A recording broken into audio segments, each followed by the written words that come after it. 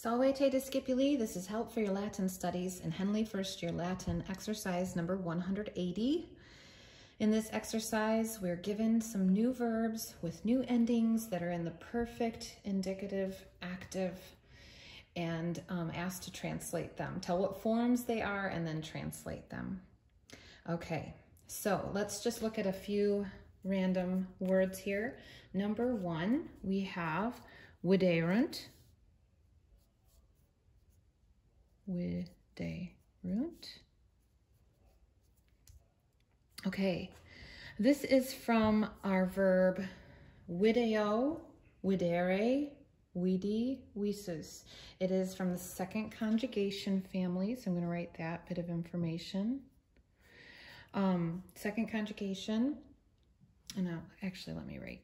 We can get confused with our second person, second conjugation, whatever. So second conjugation family, it's a little irregular, and you may remember when we've been given irregular vocabulary, ones that don't follow the typical pattern of their conjugation family, it gives it in all four forms. I just looked back at when that vocabulary word was introduced, and sure enough, all four principal parts were listed there in the vocabulary because it does deviate from the normal pattern. Okay, so it's the second conjugation verb, erunt. Let's look and see where we find that ending in our grammar book. And I see it here. So it is a third person plural and it's perfect tense. So second conjugation, third person, plural, perfect tense. And so this would be translated, viderunt, as they looked at or they saw.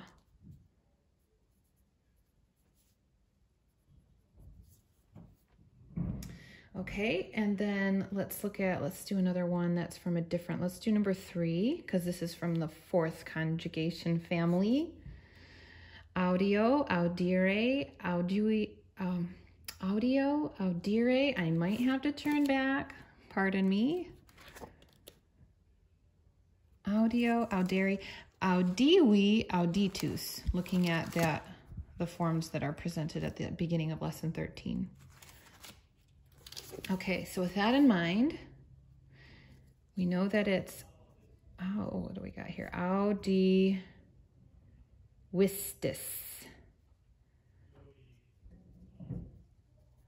Okay, this is fourth conjugation verb.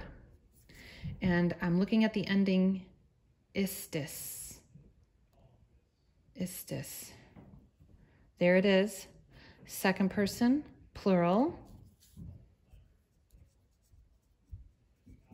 So a group of you, y'all, and perfect again. And so we would translate this as you heard, or y'all, to be clear that it's a group. Heard. All right, we'll do one more here together. Let's look at 16, fuisti. Now this is from our irregular being verbs, sum, esse, fui, futurum. So that perfect principal part there is fui, and we're substituting the ending there for fuisti. So I'm gonna write that down, fuisti. We'll look at what that means in a second. It's irregular, so I'm not sure which conjugation family to write there, but let's see what person, number, and tense this might be. So isti is here. It's second person singular, perfect tense.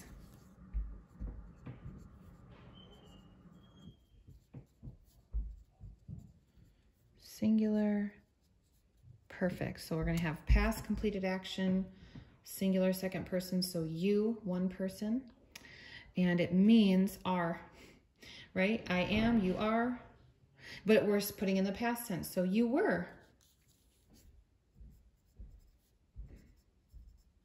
Okay, so just go one word at a time and consider the conjugation family that it belongs to, its person, number, and tense.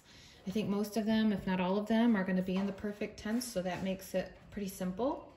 And then go ahead and translate it accordingly. I hope this has been helpful to you. Have a great day.